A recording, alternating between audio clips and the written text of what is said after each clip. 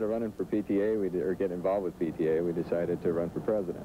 Joe Schriner left his home in Ohio and hit the road with his wife and 2 kids in a 1974 conversion van. He's campaigning across the U.S., saying hi to friends on the way. Schriner says the $150 in his campaign fund isn't a problem. His ideas will get him on the ballot and into the White House. The environment in the country right now, and between the abject poverty in the inner city and the drugs and the violence, it's just not a healthy place to raise kids anymore. Wife Liz says she's ready for her role as First Lady, but it hasn't all been smooth sailing. In Arizona, there was an incident with a mule. And I fed one of the mules a saltine cracker, which apparently he didn't like. And so right after he ate the cracker, he reached out and he bit my thigh. And, and I was being interviewed by a reporter in Kingman, Arizona right afterwards, and I told him this story, and he looked at me and he goes, "Ah, don't worry, he's probably a Democrat." Now this is grassroots politics. On the campaign trail, Alona Carson, NBC4 Amarillo. It's good to have faith. Of campaign funds, but there's no rule that says you have to be rich to be president. As KPTM's Christy Anderson tells us, there's nothing stopping an average Joe off the street from stopping the campaign trail. Hello, folks. My name's Joe Schriner. I'm running for president of the United States. It's a newspaper article about He's not your typical candidate, but Joe Schriner sees himself as a pretty good choice for president. The whole political system right now, and especially the election process, has gotten to be a lot of hoopla, a whole lot of extravaganza and stuff, and we don't think that's how it should be. We just don't think that's how it was meant to be. So. Now, most presidential candidates pull up in a shiny black Cadillac and are followed by an entourage of media consultants. But not Joe. He pulls up in a 1974 Dodge Explorer. 7 months ago, this average Joe declared his candidacy, and he and his family have been on the road ever since. We left home with $1,000 and a little motorhome over there, and what we're trying to show America is that you don't necessarily have to buy your way into the White House. You can. So we're calling it the Average Joe Revolution. But most people Joe runs across don't exactly buy into that idea. You're running for president. I'm serious. Well, what's the code? What's the code? Here, well, just at least take a look. Just take a look. Okay, huh? we'll take a look. All right, thanks. Appreciate it. Take care. I would guess that he probably doesn't have much of a chance, unfortunately, because the amount of money it takes to actually be a presidential candidate. He doesn't have much chance, I'm afraid, with all the other money that's out there. And unfortunately, it is a money deal. I mean, that's what it's about. But I don't fault him for trying. And that's the message Joe wants to make clear. This is America, and anybody can run for president. We're so far from nuts. If anything, and I don't want to sound really Pollyannish, but this is America. And part of the whole electoral process is anybody can run for president. In Omaha with photographer Mark Smith, Christy Anderson, KPTM News.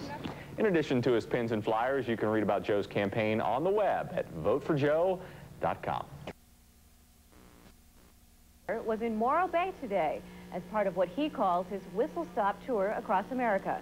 The Ohio Republican and journalist is running as a write-in candidate. He, his wife, and their 2 children have traveled in their van to 26 states so far.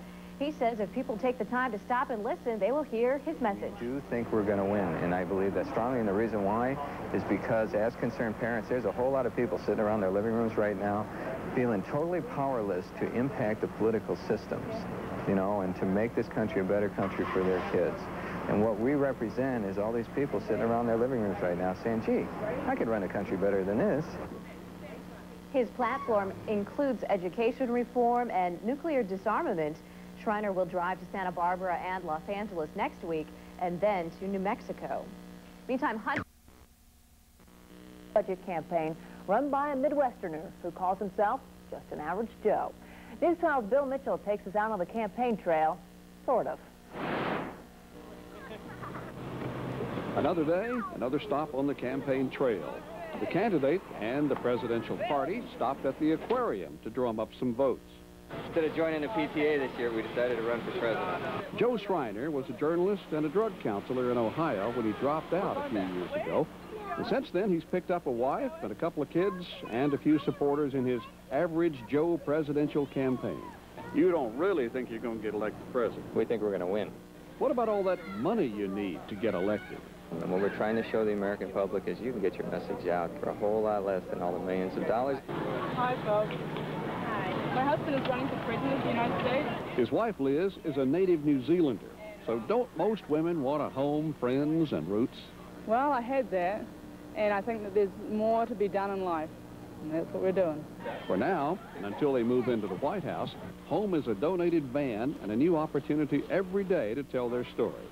Can Joe Average become president? Joe Schriner thinks so. On the campaign trail, Bill Mitchell, News 12.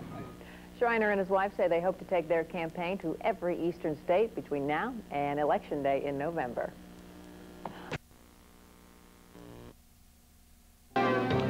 Good morning, everybody. Welcome back to Daybreak on this Wednesday morning. See, once the second half hour hits, I get the day right. Get rockin', rollin'. Wednesday, halfway through the work week. Right. We're ready to go. Before you know it, the weekend will be here. Oh, I can't wait. Yeah, fun show coming up. We're going to rock and roll at the end of the show here. Oh, really? Here we are. You didn't know that, did you? No, we have I didn't. A local band here who's heading out to L.A. this summer. They're pretty good. They were actually here yesterday, so we'll let you hear one of their tunes. The Average Joe will be here. Oh, yeah. You know who the Average Joe is? I've heard a lot about him. He's running for president. This is the guy right there. He's traveling across America in his Winnebago or his motorhome or whatever with his family, running for president. So we could probably use a couple of Average Joes. Yeah, you know, that's around. true in Washington. Yeah. Yeah, there's not many Average Joes in Washington. And we also have another one of our favorite guests, right? Oh yeah, local attorney George Cosenza. George is smart. Yeah, he will tell us all about libel and billing himself as just the Average Joe. Joining us now is the Average Joe, Joe Schriner. Joe, thanks for joining us this morning. We appreciate it. You have a good name if you want to bill yourself as the Average Joe, I guess. Yeah. You are running for president. What made you decide to do this? Well, it's twofold. One, I'm a concerned parent, and we have a 2-year-old and a 4-year-old, and I'm concerned about them growing up in the climate in America as it is right now, in between the youth violence and the abject poverty and the pollution levels and the drug abuse levels. It's just gotten a little bit nuts for kids, and so on one level we want to make that better. And I'm also a journalist, Mike, and I spent about 8 years on the road. I traveled about 100,000 miles researching just everyday citizens who came forward in their community, and they said, look, we got a problem with the youth here, or with violence, or with pollution. Why don't we deal with it as opposed to the federal government stepping in and dealing with it? And so what we'd like to do is take some of these average citizens who are doing these things. Average Joes, right? Right.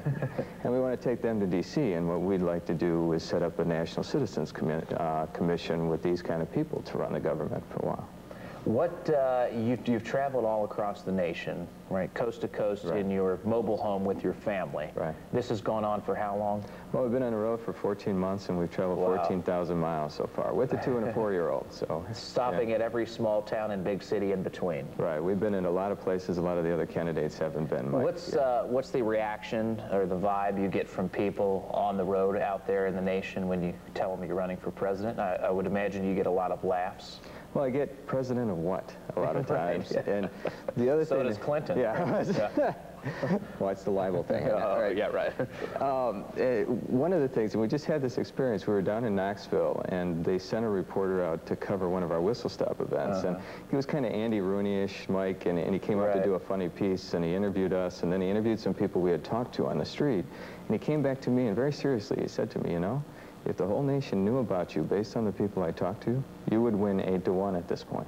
And so that's the kind of reaction that we're getting. That's the problem. I think individually, everybody maybe at home or that you've come in contact with says, I like that guy, but maybe unfortunately it might never happen where you actually do win. Have you considered that? We're going to win. You are going to win. I don't know if you know football. Doubts, right? I don't know if you know football, but Joe Namath in the 3rd Super Bowl, when they came to him and said, well, what do you think your chances are? They were 19-point underdogs.